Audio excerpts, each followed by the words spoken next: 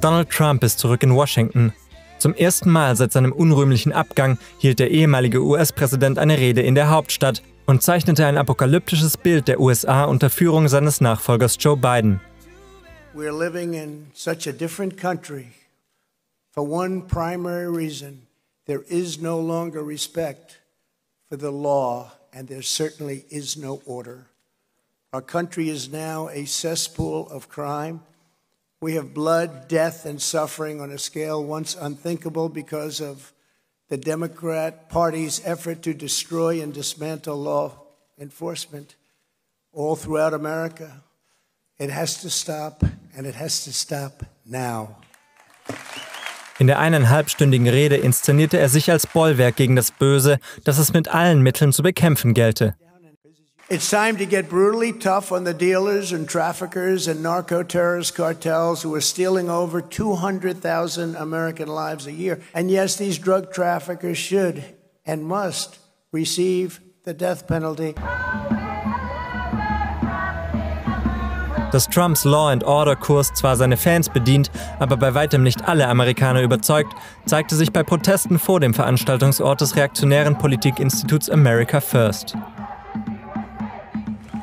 Einmal mehr kokettierte Trump damit, 2024 noch einmal für die Republikaner zu kandidieren. Thank you very much. We may just have to do it again. We have to straighten out our country.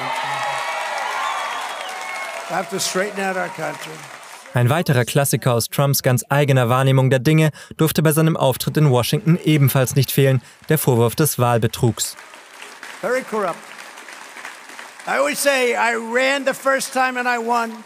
Then I ran a second time and I did much better. We got millions and millions more votes. And you know what? That's going to be a story for a long time. What a disgrace it was. Tatsächlich erhielt Trump bei der Wahl 2020 rund 11 Millionen Stimmen mehr als bei seiner ersten Kandidatur 2016. Allerdings stimmten noch einmal weitere 7 Millionen Menschen mehr für seinen Gegner Joe Biden.